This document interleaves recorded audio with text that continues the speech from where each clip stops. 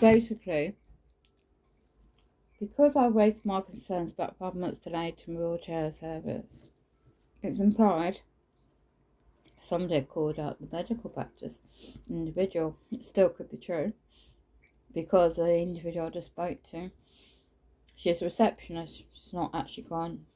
She checked on the computer, and it looks like I'm still signed up to the same practice I have been for quite a while. The email was predated.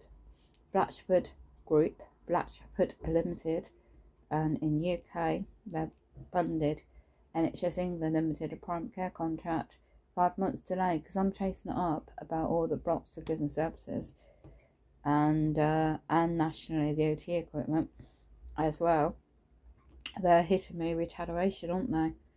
They cannot breach data protection, so of course I'm just covering all tracks around my area. National company, the pharmaceutical company in my area, pharmacist, and he said, as far as their record's concerned, I'm still signed up there.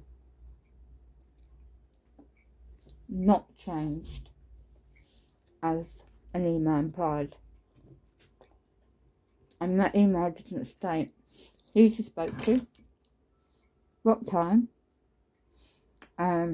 what medical surgery. Yeah?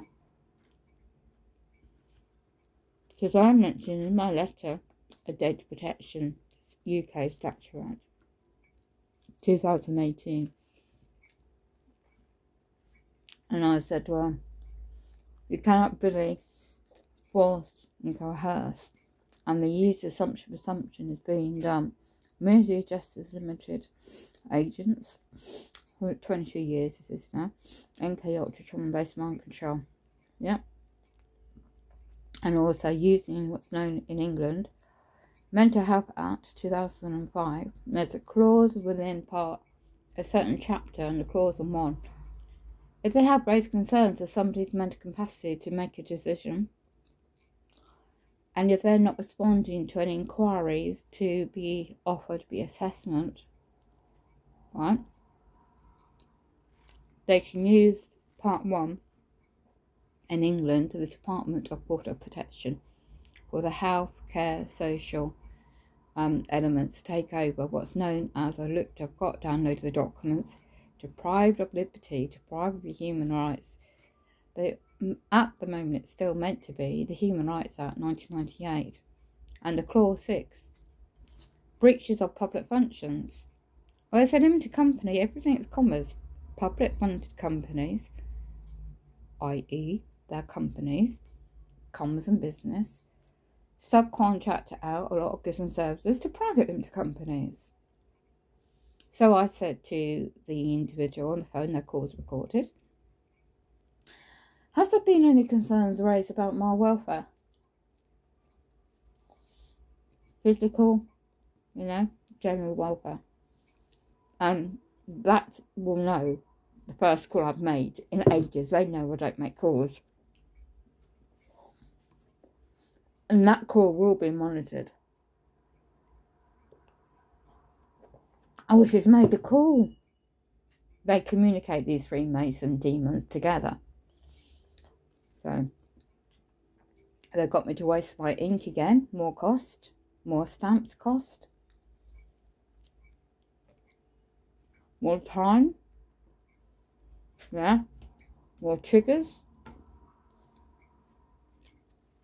So,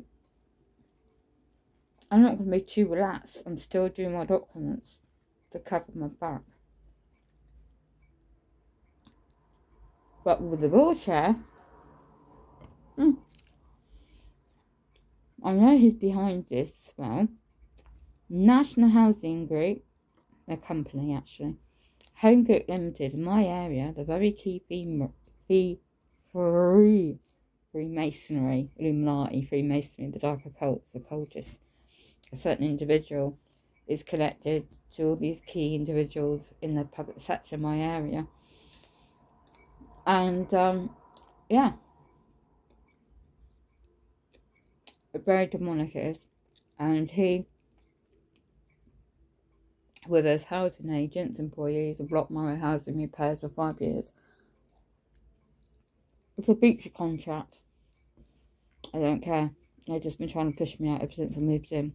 And this is all what it's about. And this is how widespread they take it up with their connections. Not saying every Freemason is demonic. I'm just saying the key ones that has been doing all this behind the scenes. In a force and cohesion and fraudulent manner, without any lawful foundation. So they've been using these agents to come into my flat to look at the condition of the flat and report it as an adult safety concern, adult healthcare, concern, and their own company policies.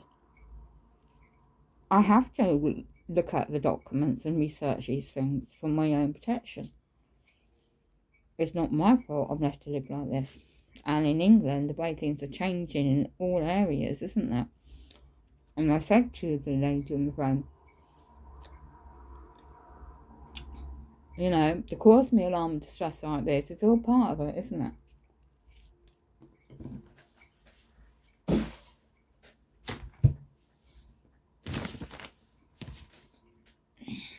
It's not ideal. So I'm just documenting this, doing a video, and I'll go fresh up.